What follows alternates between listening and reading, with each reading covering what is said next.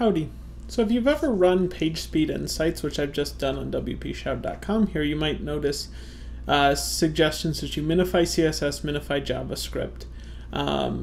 And that's kind of hard to deal with on a WordPress site because you're running a bunch of plugins. So if I look at the recommendations for us, one of these is our themes style sheet, which we could reasonably minify, but another is coming from a plugin we use called Monarch, and another one's from a plugin we use called WPGform.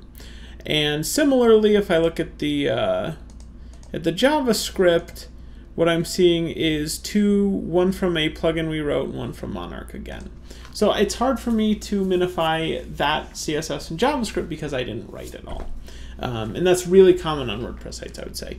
But there's a solution, and it's called a plugin called Autoptimize. It's kind of a weird combination of words.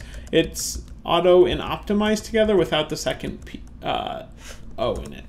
So if you search for Autoptimize in your dashboard and you install it, you can then activate it once it's installed.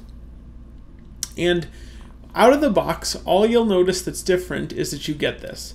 But don't take this as a sign that it's fully ready to go. You need to actually, but this little Autoptimize thing up here isn't ready to go. You can actually click here, or you can go under Settings, Autoptimize, and there you want to turn it on. You want to optimize HTML, JavaScript, and CSS. And if I actually look at the page speed insights, I think it probably, no, it actually wasn't complaining about my HTML, but nonetheless, I'm going to go ahead and use Autoptimize on that as well.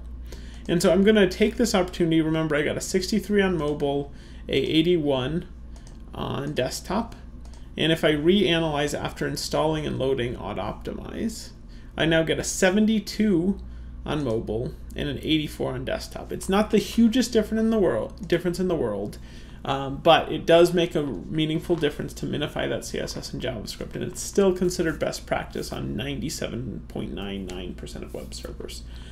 So definitely Autoptimize, or a plugin like it. There are many, many plugins that'll do the same thing. Autoptimize just really strikes me as a very nice plugin, so it's the one I'm going to recommend to you. Hopefully that's helpful to you.